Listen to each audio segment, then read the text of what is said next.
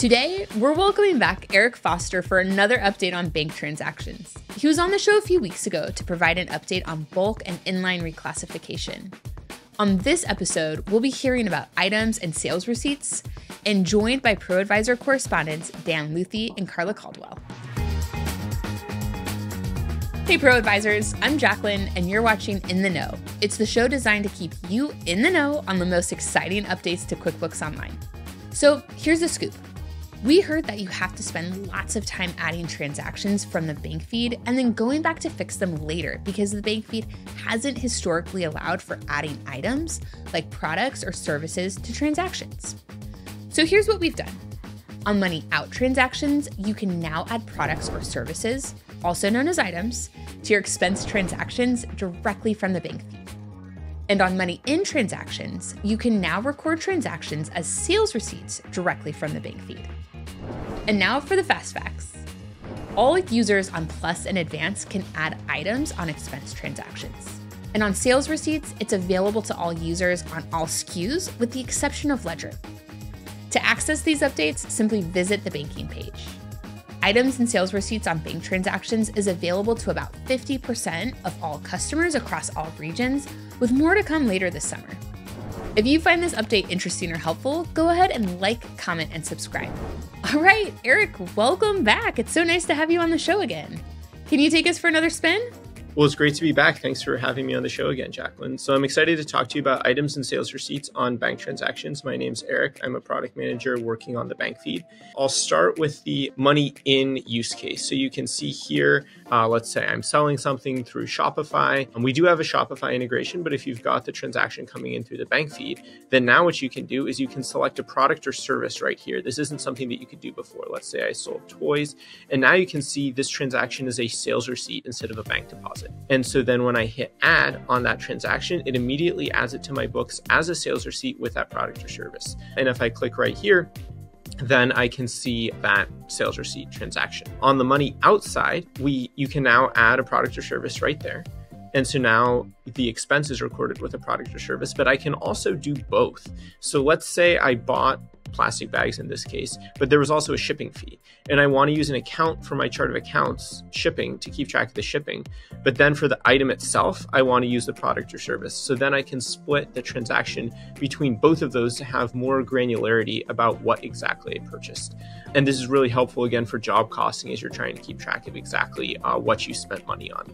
One thing that we're really excited is coming soon is credit card credits. So if you buy something with your credit card, and then you return it, then after you record the initial purchase this way, you'll also be able to record the return this way so that the two entries zero each other out. And that's all. So we're really excited about this. We've been hearing feedback for years from people asking about it, and we've already heard a lot from people who've been trying it out. So that we hope that you're able to try it out as well and let us know what you think. So thank you again for having me on the show, and really excited to see more of you using this feature in the future. Awesome. Eric, thank you so much. That's great. We'll turn now to ProAdvisor correspondents Carla Caldwell and Dan Luthi for them to weigh in. Carla, Dan, thank you so much for joining us on another episode of In the Know. It's awesome to have you here. Carla, let's start with you. Tell me, why is this update such a big deal? Well, I actually think on the sales side, this is going to be a real big time saver for our nonprofit clients as they book donations that are coming in. They don't know about them ahead of time. So recording a sales receipt or an invoice doesn't really make sense ahead of time. So once it comes in and it's deposited, they can immediately record it and use an item code, which really does help a lot with reporting. So that is really exciting for those clients. And we work with quite a few nonprofits. So I think that's going to help them out. But I think on the expense side, our construction clients are really going to enjoy that there, where they can record items on the expenses that they buy. So they buy lumber and they can use that code. And I think that's going to help streamline what they do on a day-to-day basis as well. The part that I love about that you mentioned about the deposit side of it is one of the things we see very common with using third-party merchant systems is actually merchant fees that come out of as a part of it too. And so now you're going to actually be able to record the revenue and the merchant fee as a part of the same transaction. And so it ties perfectly. You get the full revenue numbers that are listed, plus you also get the expense associated with it. So that's going to help a lot. I also think on the e-commerce side, which I think is really convenient here, is you now actually can more or less receive inventory items in the bank feed. So whereas historically you may have created a PO, or you may have entered a bill with all of the item level information and shipping and all that other kind of stuff, you can do it as of this point in time right within the bank feed, which is going to be able to help just streamline the process and save you a bunch of time.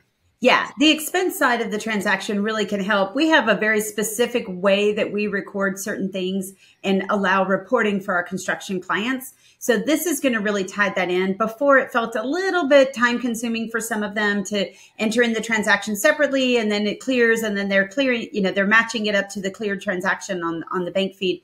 This just makes it one less step that they have to do, which might make it more accurate. So we'll see how it all goes. Well, it's going to speed up the process, right? Like, it's going to make it faster for your construction clients that maybe aren't buying 12,000 different things within a line item. But if they're doing, if it's a smaller construction client that's buying materials for one event or one build, they can put all that in as construction materials. And then when they sell it, it'll come out very, very cleanly.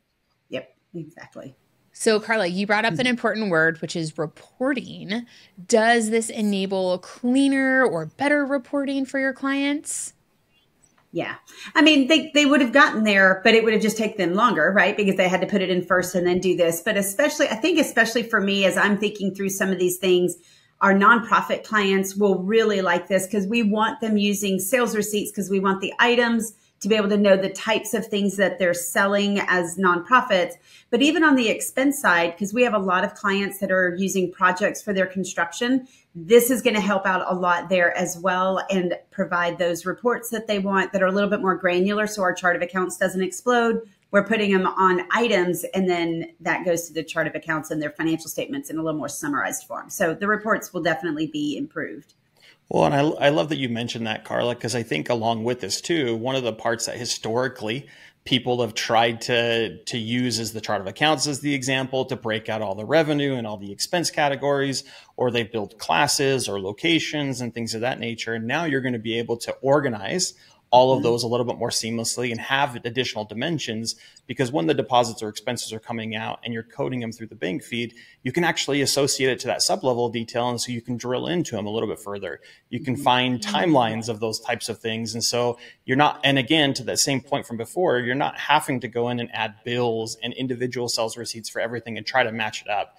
And so when you don't have all that information at your fingertips weeks before, or sometimes even days before, it allows you to be able to just move through it a little bit more fluidly and not have to have 3 or 4 extra steps. Well, this is a conversation that I have with ProAdvisors all the time. We can use QuickBooks Online to get us more information rather than solely relying on the financial statements, so that we can help our client with their operational reporting and their operation management. That's where it gets really fun to me. Yes, we can get the financials out. We'll still get there. But now we have a little bit more information to give our clients inside of those more detailed reports that we get from products and services. So I actually think it's going to be a really great conversation to have with clients. Oh, very much agree with you. Yep.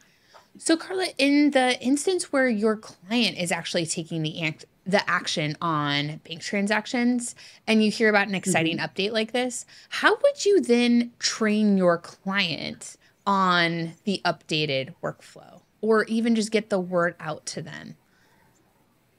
Well, we do send newsletters out to our clients, but we also will create a video for our clients.